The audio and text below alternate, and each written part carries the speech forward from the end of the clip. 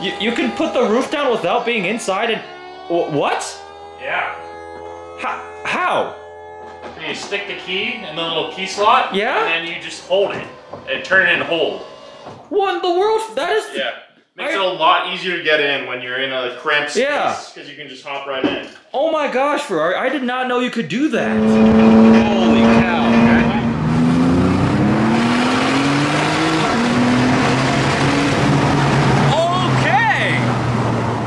This is a fun treat. Joey has this 997.2 Turbo S with a Sharkwerks tune and exhaust. This car's 42,000 miles on it, 2012, and it's flawless, it's pristine.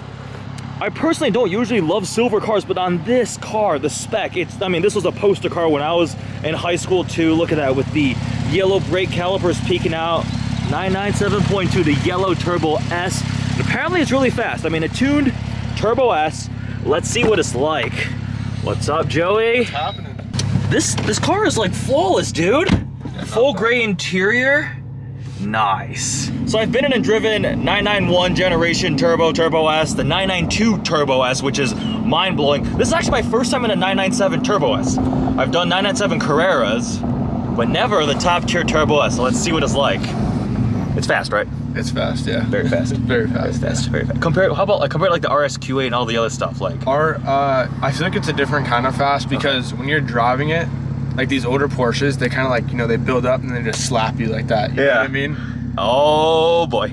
Compared to like, you know, the RSQA and RS6, those are just like, you're on it, boom, like your new R8. Yeah. Exactly. Yeah. It's just... Stock exhaust? No, Sharkwerks. Sharkwerks exhaust too, all right.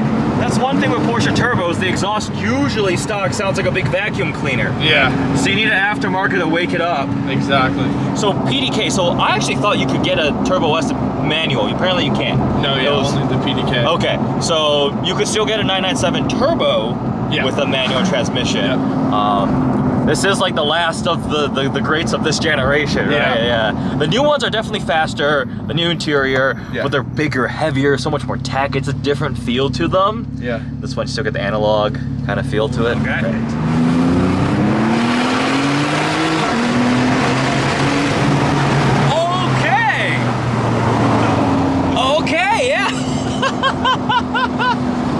Wow, this is, you know what you're doing, you're making me second guess buying an R8 instead of a 991 Turbo S or something. These things are just fast. Yeah. They are just fast and faster. Oh man, that's serious. Yeah. The first gear pull is even harder. Have you done launch control on this? I have. Yeah, is it crazy? It's hard around here to do it. Yeah, it's crazy. Yeah, I'm sure it's a rock. It spins. Kudos to you guys for keeping this thing flawless. I'm telling you guys. This is pristine. This looks like it came off the showroom right now. Yeah. Got the sport chrono in the middle, the leather stitching everywhere, Bose sound system. Not too bad. Oh. PDK, we were just talking. PDK from 2012 is still fabulous. Wow. This thing is serious. Get a couple of burbles and pops and stuff. Okay. Ready? Yep.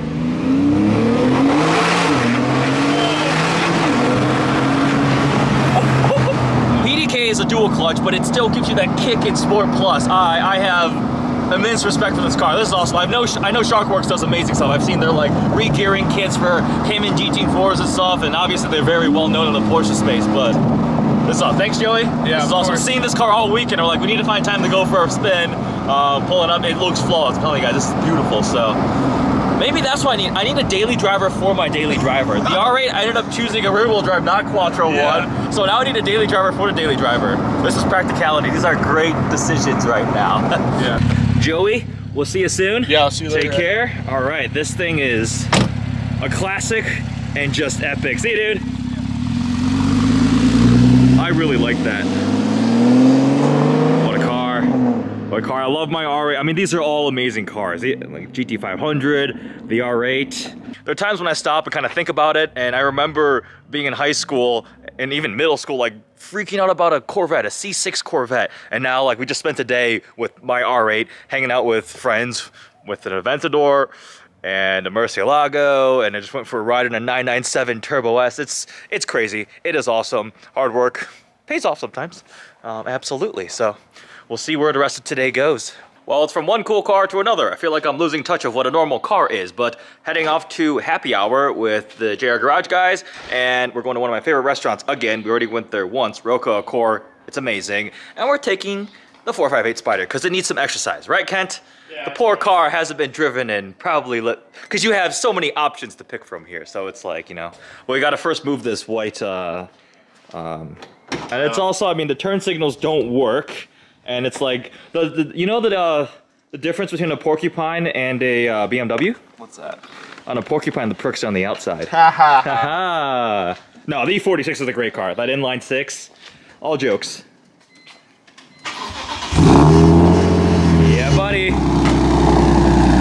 This thing is pristine. I will give Matt kudos. He is picking some very, very clean, pristine, classic M cars to pick with. You got that. We have the E36 here, which I still am confused how it gets into the garage. I've been told it's just like a couple of turns and it's in there, but we got 5 cars in here with a beautiful E36.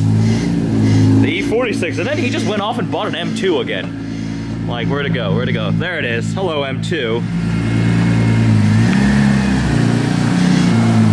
We have to play car Tetris here. There's just too many cars. My R8 lives up front, which no complaints. Kent's GT500's up there too.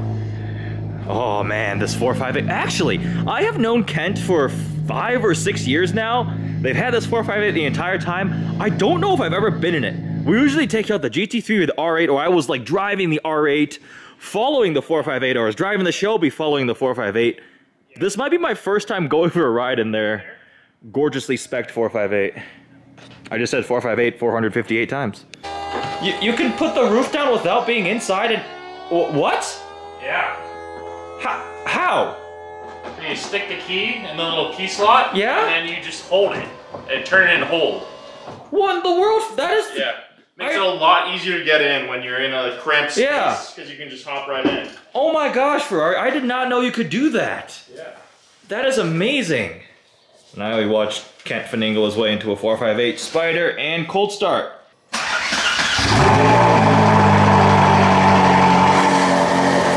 And immediately the Ferrari valves kick in because Ferraris.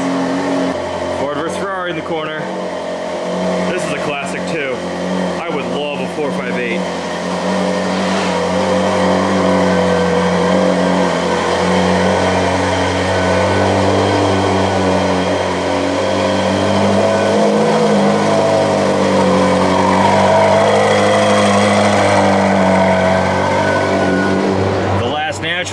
Mid-engine Ferrari V8. The valves. Good old Ferrari valves. The 488 is great and all, but something about the 458 is just more special. And actually something is, it's that engine. Oh yeah. It just sounds so good and it's just so natural and linear. And the 9,000 RPM red line, that's hard to beat. The 48's definitely faster, but I also think this looks better. Pininfarina still had their hand in this, and I just love the 458. Look who's arriving. We have a vehicle that was really cutting edge and was plagued with some issues, but is still really awesome. The Fisker Karma. Look at that. Oh, it's an amazing design. The powertrain was unique. That's actually really cool. JR Garage guys have so many cars, I've utterly lost track of what they own and what they're gonna show up driving, but the Fisker Karma, Jeffrey, nice to see you again. Hello. Hey. Christian. Good to see you, Eddie. This is sweet. The Fisker Karma. This thing was actually pretty cheap with the JR Garage guys. Obviously, we have actually known each other for 4 or 5 years now at this point, but I'm gonna put the camera away because I wanna just hang out, catch up, and not focus too much on filming. We're going outside for happy hour, and we'll pick this back up later. Powers a generator. That's correct. It is a GM-derived 2-liter. Yep. It acts as a generator and hybrid. It doesn't stay at like a constant hum. I would have thought it would just run at 3,000 or 2,000 RPM, whatever, and just charge the batteries. But the fact that when you need more juice out of those batteries, if you don't have it stored in the batteries, maybe your batteries are all the way at 0, it will rev all the way up to whatever it needs to get the power so it'll to just the batteries. Sit there. That's definitely cool. If you're really low. It doesn't shift. That's weird. Hilarious. It's like a CVT. Yeah, it just runs. It's the generator. That's like the i3 range extended. Same thing. Yeah. It is just a generator for your batteries. Wow, this is the classic Ferrari V8 and sort of the future that didn't really work out for Fisker. Man, that's an Enzo. Holy cow, that's awesome. Holy cow. Put the roof up, Kentington. Yes. This car is just fabulous. It sounds good, it feels great, it looks great, the interior is awesome, without a single doubt, 458 over 488. In my mind, the 488's faster, it's quicker, it does a lot of things differently, but yeah. I agree with that only because the first time I drove a 488, the wheel fell off. Oh yeah, that can dampen your expectations before. When you have a Fisker Karma, you almost always have to find yourself a charger. What's the acronym, Jeffrey? ABC, always be charging. So here at the Always gotta plug it in, yeah. Ross Private Aviation Terminal, Yes. they have a charger. Free Perfect. $1 worth of electricity. Yes. Nice. Bring your jet in, spend a lot in fuel, and get some free charging for your Fisker. Win-win situation. What did you just do? I was hearing this rattling noise on the way here, and I couldn't figure it out. I thought it was outside the cabin. And Jeffrey insisted it was inside the cabin. Down like in the pit of no Seat rail? return. Yeah? I found a screwdriver, and this So you is got a free not screwdriver? ours. This probably came with the car, so Buy a Fisker. Extra value. Get a free screwdriver. Look at this interior. 4 seats, the wood. vegan, eco-friendly, This is rejoice vegans. This is the car you should buy. recycled everything. reclaimed. Fisker was all about it. This is interesting. It's pretty cool. This door doesn't open. Wait, say that again, Christian? In famous Fisker fashion of Yeah? unreliability, this passenger door acts up. There we go. So, I tried it like 10 times off camera. And finally and it got worked through. now. Really cool designs in here. All right, I'm gonna get in the back seat of a Fisker. In a Fisker. Oh, okay. Alright. Yeah, this is gonna be interesting. 6'3" in the back of a Fisker, and Jeffrey is even taller. Jeffrey, how tall are you? Like 6'6". Up, putting the camera in somebody's face. I apologize for that. All right, we got 5 people in a Fisker. Alright, that seat is all the way up. Oh, alright. You guys doing all right there? Yeah. Okay. I'm gonna say the same thing that everybody said to me when I had my i8. Is it on?